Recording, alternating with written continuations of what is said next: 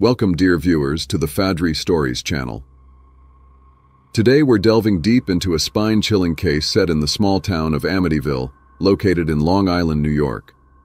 Standing tall in this quaint town is a stoic house at 112 Ocean Avenue. Despite its outward beauty and charm, this house harbors a dark secret, a secret that is about to unravel in the most terrifying way possible. Get ready as we explore the mysteries hidden within the walls of this enigmatic residence that inspired dozens of books and movies, a story full of terror and sleepless nights. It is the story of an unloved child with murderous intent and a paranormal tale that walks the thin line between fact and fiction. This is the true story of the Amityville house hauntings. Let's get into it. The Amityville haunting is a notorious tale, a tale that has been recounted time and time again.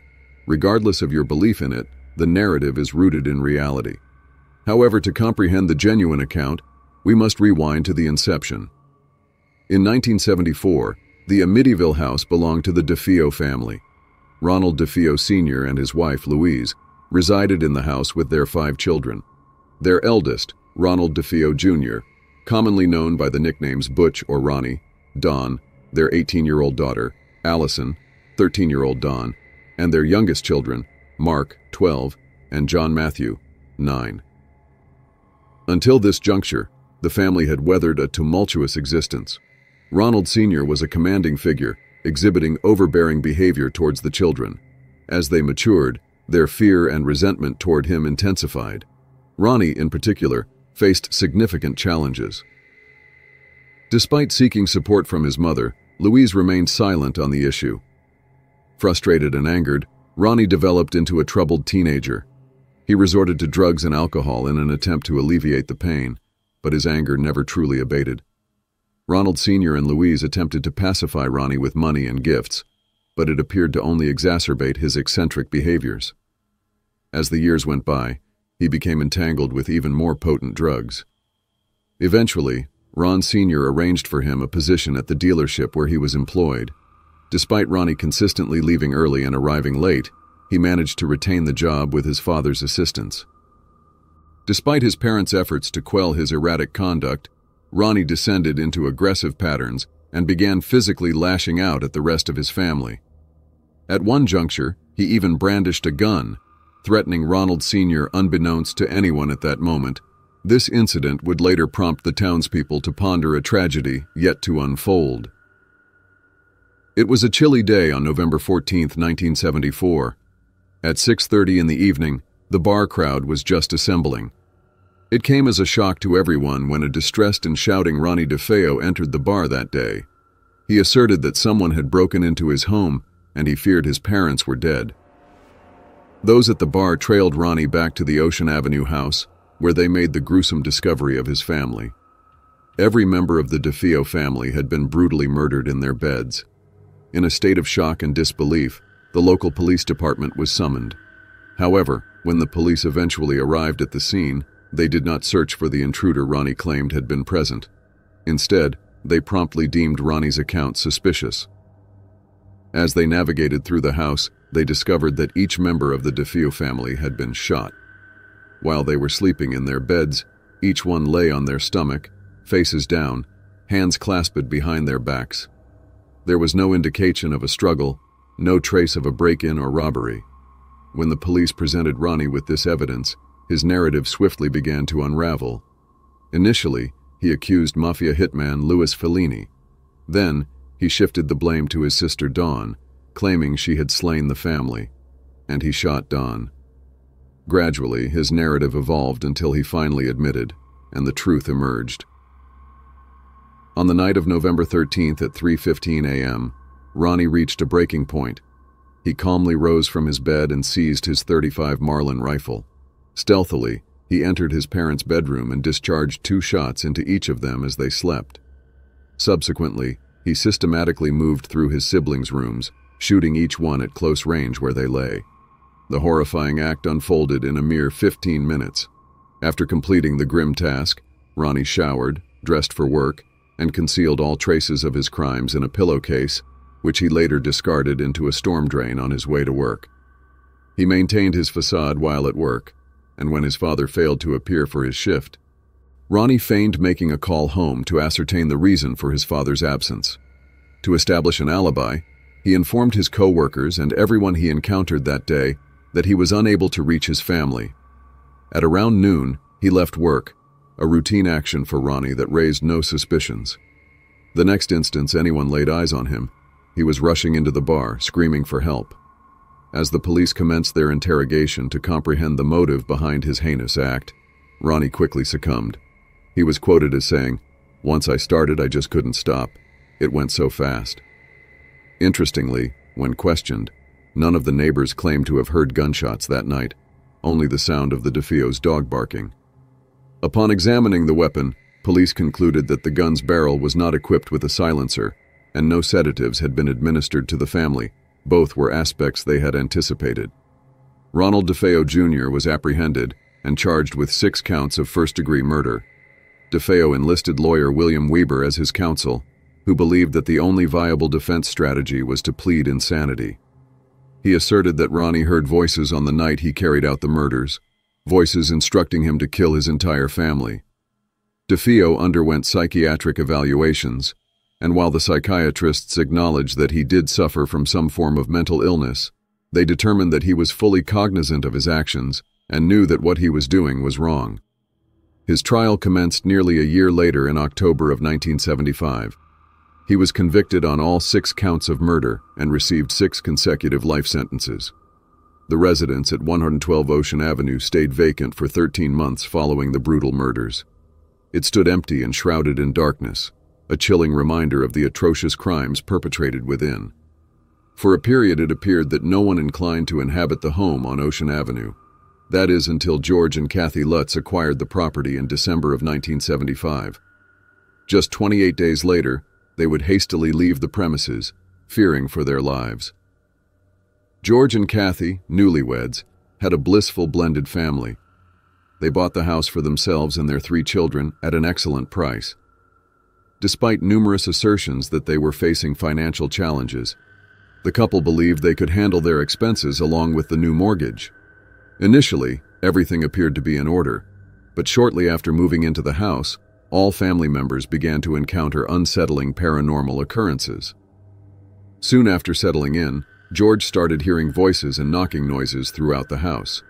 He asserted that doors would open and slam shut on their own.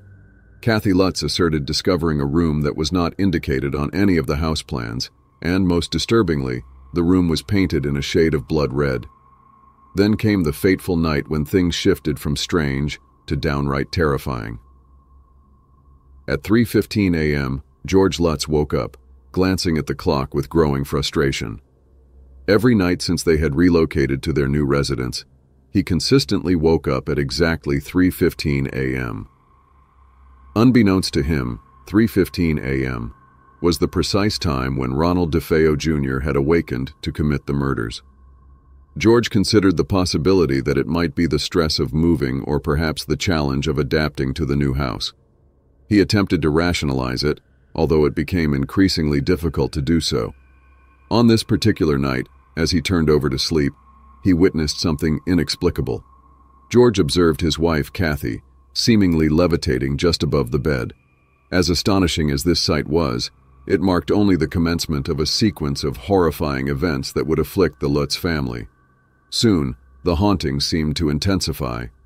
Among the horrors the Lutzes claimed to have experienced included ghostly shadows appearing inside the home when it was empty, 2 of their sons seemingly levitating over their beds, an infestation of flies in the house during the winter, green slime oozing from the walls and keyholes, the apparition of a pig with red glowing eyes staring at them from a window, and knives autonomously flying off the kitchen counters.